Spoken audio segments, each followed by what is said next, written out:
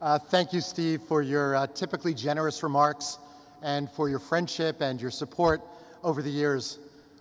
One of the real joys in my professional life is having the opportunity to work every day with individuals and leaders in the community as talented, as passionate, and quite frankly, as nice as Steve Cutler and as my extraordinary co-honoree, Brackett Denniston.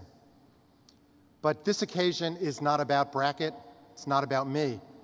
It's about the pro bono partnership, and it's about pro bono service generally. As is true of so many in this room, I attended law school, selected my professional home, charted my career path in the hope that I would be able to make a positive difference in the world. My idealism, to be sure, has evolved and matured over the past 30 years, but it still is manifest. No doubt, each of our career paths has taken unexpected twists and turns. Mine sure has. For example, I never thought sitting in my constitutional law seminar or in my civil rights legislation course that 30 years later, I would spend much of every day representing financial institutions and mastering the esoterica of CDOs, CLOs, SIVs, CLNs, RMBS, and dealing with the SEC, the DOJ, the CFTC, the NYAG, the PSI, and the FSA, or representing the National Football League in concussion litigations and learning the neuropsychological markers of CTE, or frankly, running the Paul Weiss law firm. But while my professional path has taken unexpected turns, my desire to help the less fortunate has only intensified, especially now, as times have become so difficult and challenging for those less fortunate members of our society. Heading a law firm like Paul Weiss has provided me an opportunity to give back in a significant way. While I'm pleased that our firm has weathered the financial crisis, what I'm most proud of as chair, as Steve alluded to a moment ago, is the fact that we've doubled our pro bono hours and we've dramatically expanded our pro bono reach. In many ways, my pro bono service has come full circle.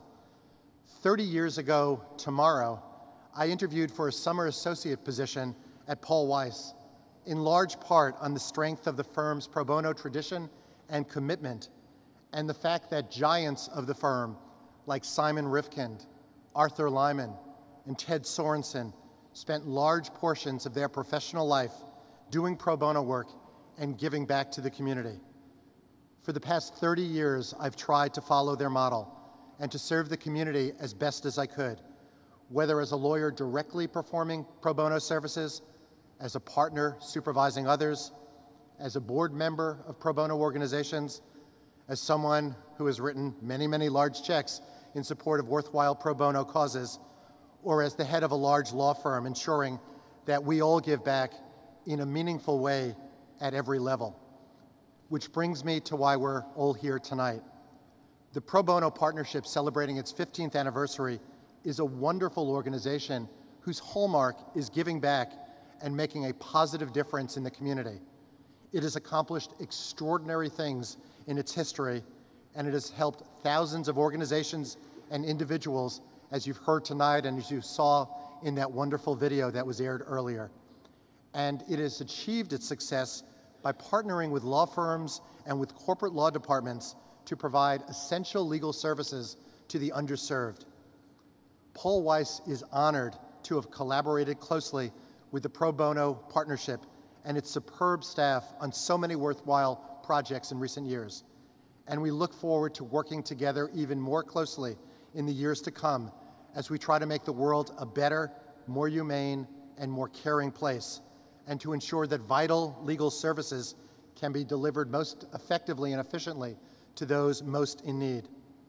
I am honored to be here this evening in support of the Pro Bono Partnership, and I am particularly touched to be surrounded by so many friends and colleagues. I appreciate each and every day how fortunate I am to be able to do what I do.